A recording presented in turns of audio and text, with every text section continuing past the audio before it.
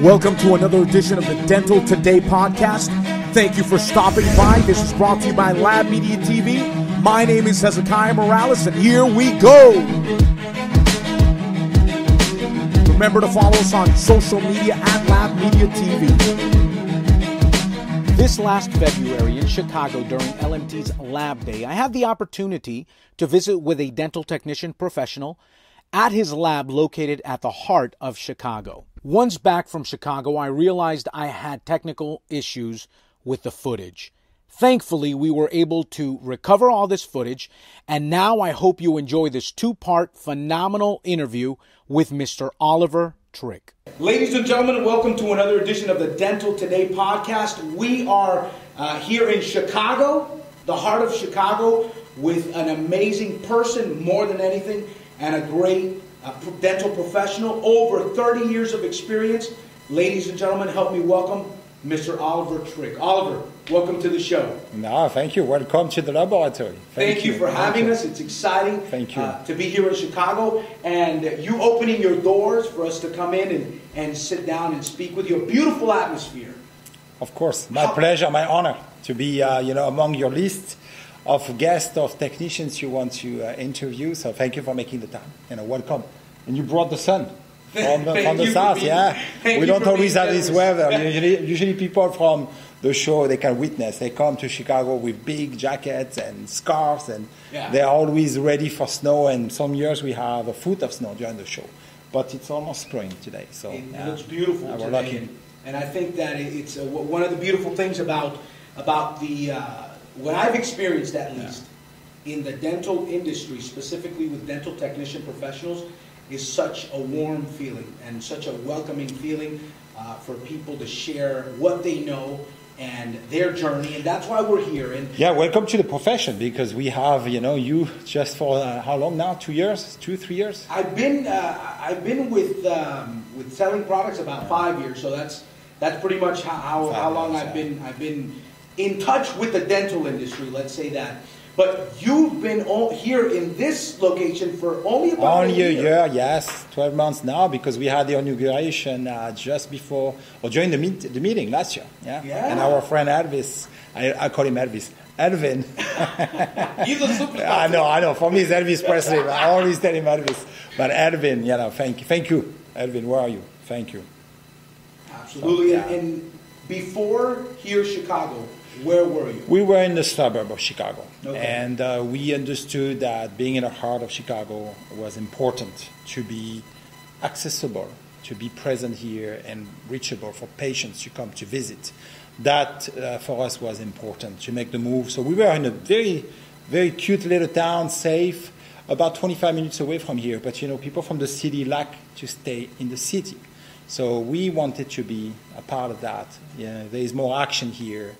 It's more dynamic, and so the move was important to us. So we've been here for a year, and it was a great decision. Wow, and you've been in the industry for over 30 years. Yes. You're talking about, you started when you were in your teens. I was 16, You weren't even an adult yet. No. How did this happen? You start working at 16 at a high level of expectation and standards. How did this all happen? I always say I come from, the best university in the world, and that defines me well. And I'm not coming from the best university. My university or my school was an average school. People get impressed or intimidated by it because, France and Europe. But the school was the same level than any school you have here in this country. The best university in the world is passion. So I was a passionate technician from day one. And, it was my parents' friend had a lab, and I was not supposed to become a dental technician. I was supposed to become an architect. Mm-hmm. So I had applied to school, and I was supposed to start in September. My father always, strict. He said, "You're not going to have a summer off doing nothing. We'll find you a job." So they sent me to the lab to work, to do model work or learn or observe at least. But they wanted to make me work a little bit to keep me busy. But I liked it, and I never left there. I worked with them 5 years.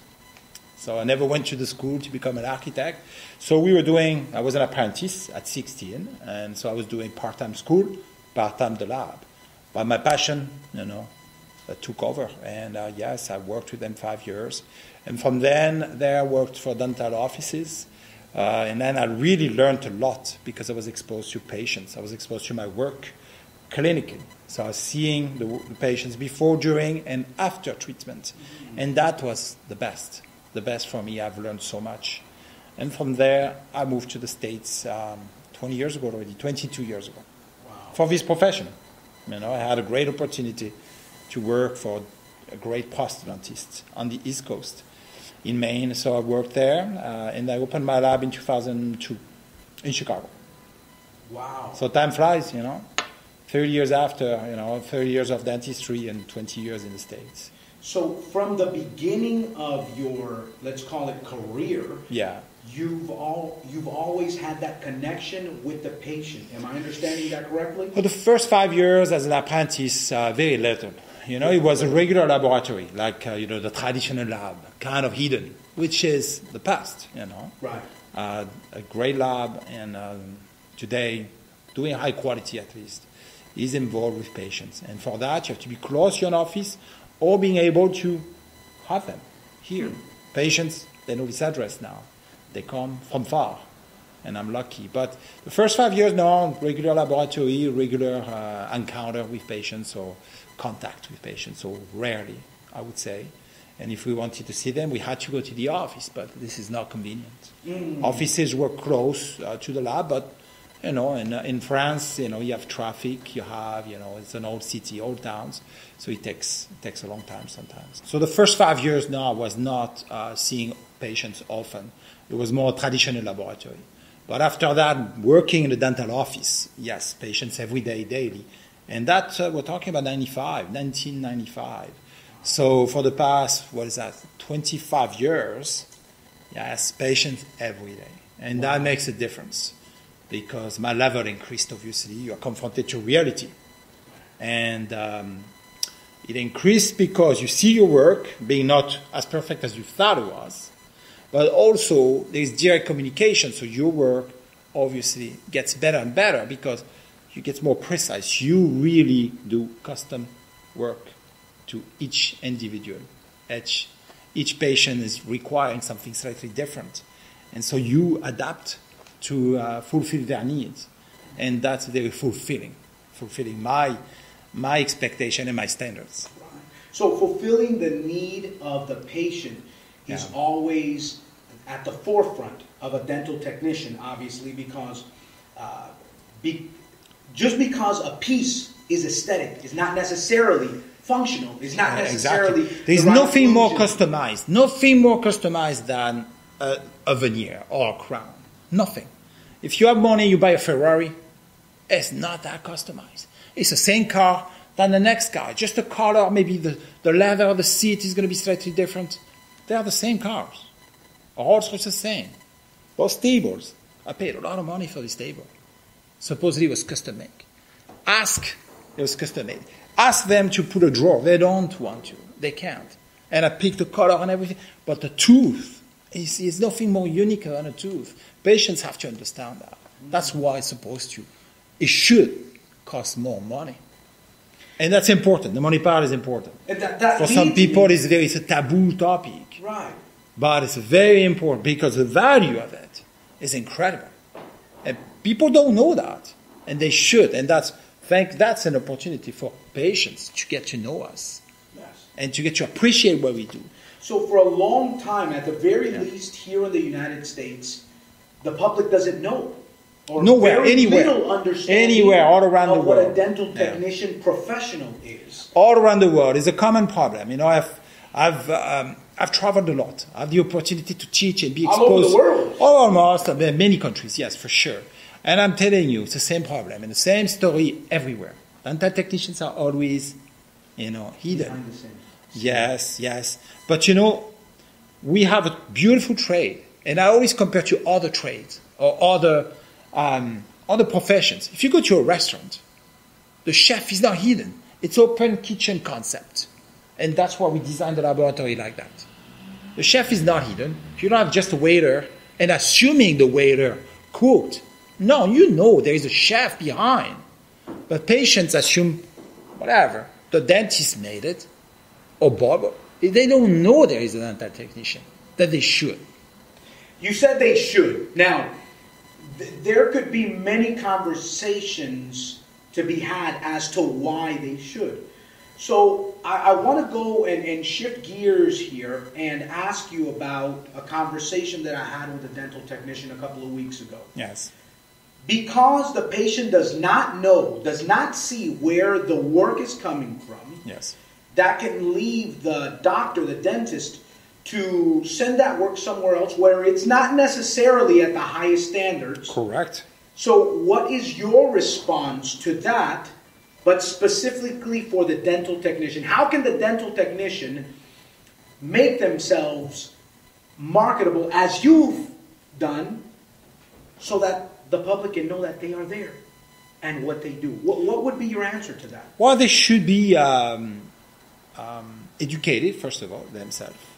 They should be able to have a conversation, explain to a patient why and how, which material they use and why. And that would, I think, will be an asset for dentists. That's an asset for my clients. They love to send me patients here. And I charge money for a visit. But they still want to send more patients because they know there is an extra professional in the team who knows what he's talking about, who is passionate about making smiles and making beautiful and precise and functional smiles. So they send patients here. I'm only an asset in the team. I am the person also who helps them justify a high price tag, period. So technicians should get educated.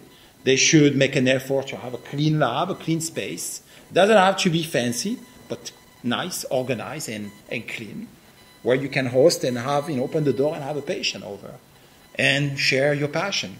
Tell them this is how we do it. It's not pre-made or prefabricated. We make it by hand, with all our knowledge. And we start with water and powder and water. I have patients looking over my shoulder all the time, and they're amazed, they're impressed. So yes, it's important. So the conversation, again, you said the conversation of money it can be a taboo for some, but I believe it's a conversation that may not be had enough because there are certain, let's call them dental technicians that, let's just say, they have a limited understanding of the full spectrum. They're afraid. They live with fear. Technicians today live with fear. A fear of what? Fear of losing a doctor. And if you do the math, a doctor should fear to lose his technician. Because, and I know it sounds arrogant, but it's the truth. Make the math. Do the math. Do the math. Make do the calculation. It is incredible. I mean, how many great technicians you have in this country? 20, 25, 30.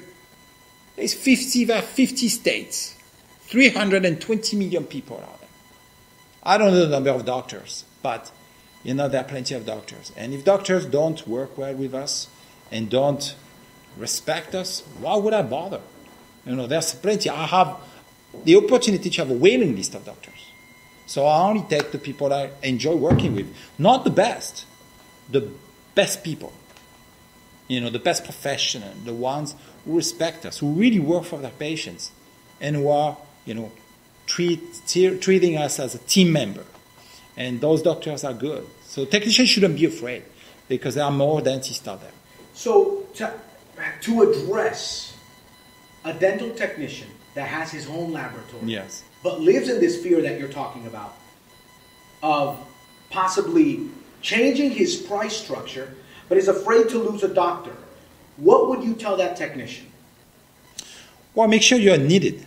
You become important in the team.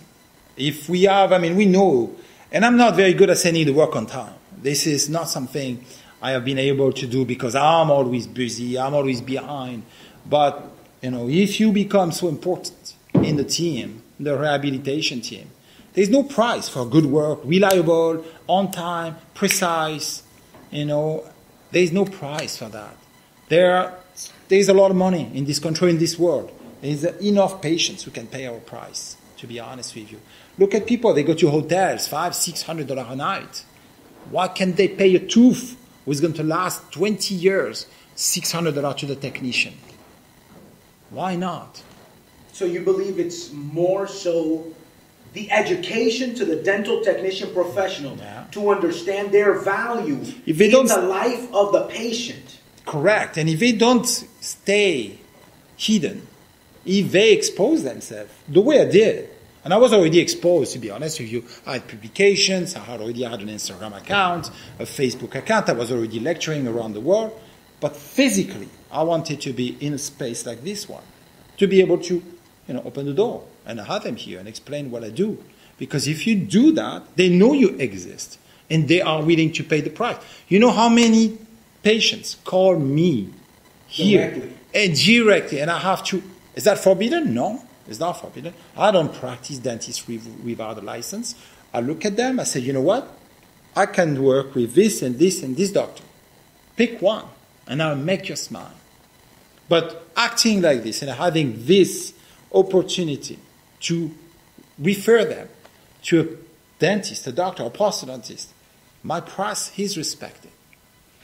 I have actually increased my price that way of 10% from 10 years ago. Because if I maintain the traditional order, if a doctor sends a case to me, I have to lower my fee. Because we are actually affected by CAD/CAM technology. The price went down. The average price for a crown went down.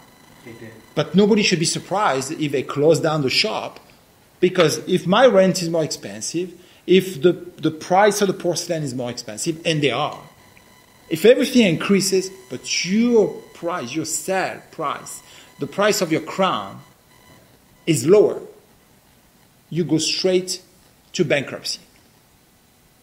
It's very simple. You spend more money, you make less money. We don't get younger. To be honest with you, I don't want to work 80 hours a week anymore. I used to. Today, I want to work 40 like everybody else. I want to have Wednesday afternoon off, like most dentists. Why not a technician? I was listening to a conversation by Patrick Bet-David, who is a mentor in business. Yes. And one of the things that he said that is really connecting with what you just said is, for 2020, try to find a way of generating your own leads so that you can become valuable. And it seems to me like that's the system that you've really developed here, where you have opened your doors to create leads that then become possible patients. You refer them, and then the doctors say, you know what, a lab, you want to charge me less, or you want less money for your work? It's fine. I don't need you, because I have a person that is part of my practice, part of my team. But so there are a lot of people that, because of social media and the traditional media, they look at the people that are lecturing and the people that are being invited everywhere like they're on Mount Olympus. They're gods on another level. But what would you say to somebody to begin their transition from a traditional dental laboratorist, let's just say that is still in the rat race per se, and has not made the transition? What would you tell them? To be educated. I think that was my first answer earlier. Before meeting patients here or there in their laboratory, they have to be educated. They have to understand different materials with their physical properties or optical properties. That's important. That's how you become an important part of the team. Doctors don't know everything. They are very knowledgeable. They have a degree. No question. I mean, I respect them. But they don't know everything. You can't know everything. I think it's our responsibility to know what we use, what we are going to give to the doctor to place in the mouth. So I know material very well. And I'm interested. I keep learning. I mean, I read. I attend lectures. I want to know materials. And when somebody knows more than me, I question. Like zirconia, for example, I have not been interested to work with zirconia. But I have a friend of mine who is very knowledgeable, so I'm listening and I'm interested, because some situations I may need this material. But I'm very versatile. I work a lot with metal, with porcelain fused to metal or lithium disilicate, or one of my specialties, porcelain veneers and refractory. So this is important also, to master, a few type of restoration, so you become an expert, you become the best at it. So you're knowledgeable, education, yes. Education. And then doctors, they seek for that level and they come to you. Absolutely. Because they don't have to do their homework on that. They can rely on you Absolutely. to be the professional that they need you to do to complete the restoration, the smile. That's We're amazing. not there just to take an order and perform and apply what they have been asking. No, we participate, you know. They ask often, what do you think, Olivier? What material should we use for that? This is the situation. So they obviously update me with the conditions of the patient. And, you know, I have my experience. Yeah, I'm very happy to participate and give advice. At the end, they pay for it, so obviously they place an order. But, you know, my knowledge is an important aspect. It plays an important role there in in the demand I have.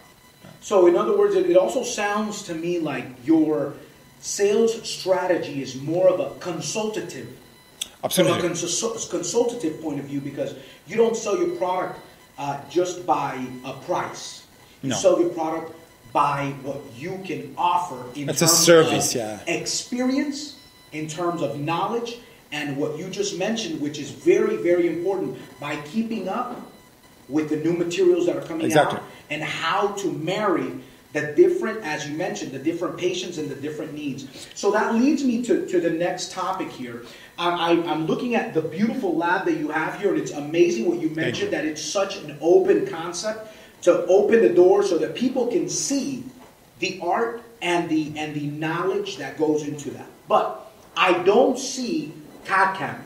Please share a little bit on your perspective and your experience up to this point and why you've decided to stay in the lane where you are. Well, CAD/CAM was developed to compensate the lack of education. You know, people don't get trained. So for me, having 30 years of experience, why would I use a CAD/CAM machine that is going to actually limit me? So it's going to enhance the work of somebody with very little experience because they have beautiful libraries of teeth in the software or in the memory or in the system. But when you have the knowledge and the experience, there's no need to go down. You know, for them, for people who know experience, it's such an asset, no question. Wow. But also, you know, you have those impressions, scanner now. But we have to know why it's developed. It's developed to avoid taking an impression, pouring it, placing it in a box, sending it to FedEx, and then FedEx Express is putting on the plane all the way to Shanghai, and then over there's a technician who reopens it. No, by pressing enter after you scan, it's directly being printed in China or somewhere else. But very often, there's a large part of the production of the United States that is being sent overseas. So they develop scanners for that reason. And I can demonstrate, and I have during my lectures over and over, that precision is obviously very poor compared to a beautiful PVS impression. Unfortunately, you know, the need of people, we have the tendency to compromise the quality, to go faster and being cheaper. But in this laboratory, the goal is to go higher and higher in level, in quality. So obviously CAD/CAM doesn't have its place. Not today. Maybe in the future. But not today, no. We are a boutique, a real boutique laboratory. You know, we do things by hand, we do things extremely precisely. And we offer the best. We want to be the best laboratory in the world. That's my goal. So if I'm understanding this correctly, you believe that, let's call it CAD/CAM has its place.